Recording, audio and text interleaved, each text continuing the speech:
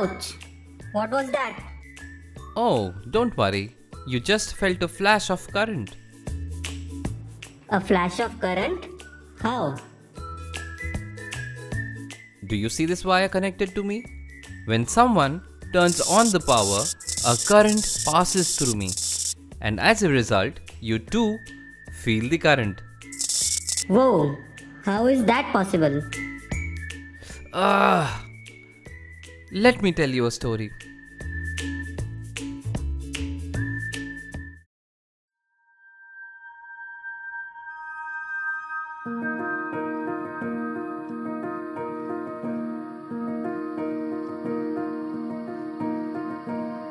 In 1812, at the age of 20, Michael Faraday attended a lecture by Humphrey Davy on chemistry and electricity.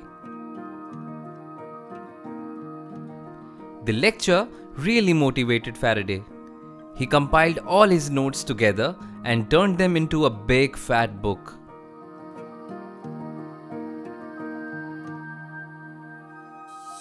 Faraday gave this book to Humphrey, and in return, Humphrey presented him a badge of lab assistant.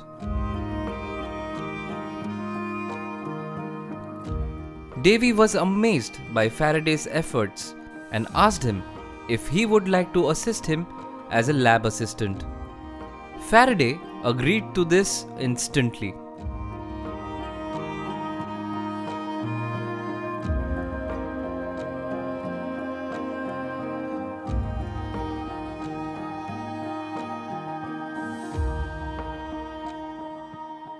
During this time working with Davy, Faraday learnt about an old scientist called Oersted.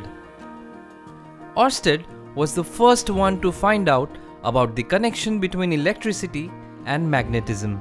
Faraday got interested and started experimenting with magnets and electricity.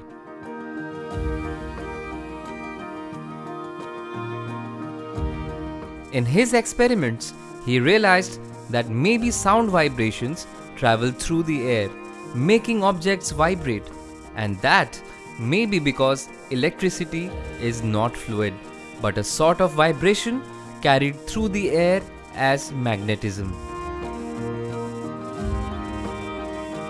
He designed an experiment with an isolated iron ring, and he wound two coils on the extremes. He attached one battery at one end of the coil and a compass to the other coil. As he switched the battery on, the electric current started to flow through it. From this experiment, Faraday deduced that the coil emitted magnetic vibrations that traveled through the ring. Since electricity can produce magnetic fields, he thought it should be possible to produce electricity as well, using magnetic fields.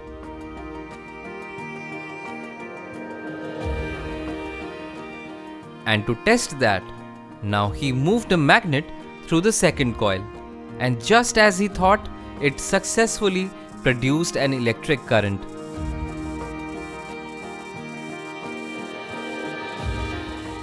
In 1831, with the help of this finding, Faraday constructed his first dynamo ever.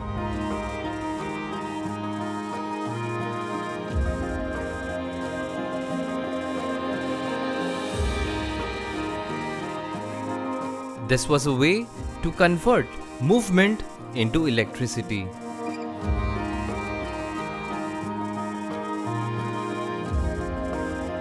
This popularized electricity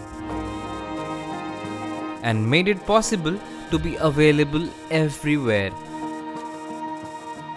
And therefore, when a current passed through me, you could also feel it. Wow, that was amazing. I know.